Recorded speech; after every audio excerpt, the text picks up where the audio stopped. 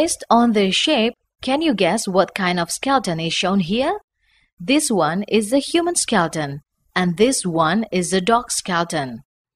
The shapes of these skeletons are obviously different. The difference on their skeletons makes the shape of the human body different from the shape of a dog's body. The leg bone acts as a pillar that supports humans to stand up, sit, walk, and run. Besides this, the skeleton also protects our vital organs such as the brain, lungs, and heart. If there are no ribs, our lungs can be easily injured. This is the same with the skull protecting our brain.